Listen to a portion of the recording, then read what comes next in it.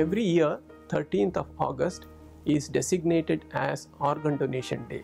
On this day, we acknowledge the noble deeds of persons and their family who donate organs.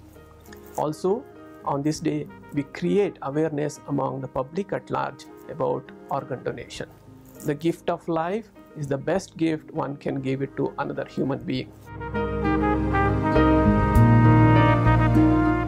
People have heard about kidney transplantation when Dr. Murphy did it in the year 1955, or Dr. Starzl started the liver transplantation program in the year 1960.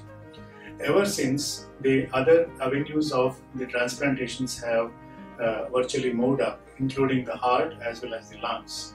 But none of the patients have been aware about the fact that the face and the hands also can be given to the needy patients who require transplantation.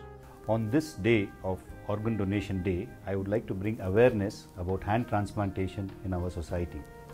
Hand transplantation is basically done for those victims who have lost both their hands due to some accident, due to some infection, or some other catastrophe like a war injury, which has caused them to lose both their hands either below the elbow or above the elbow. We at Manipal Hospital have got recognition and the government permission to perform hand transplant in our hospital.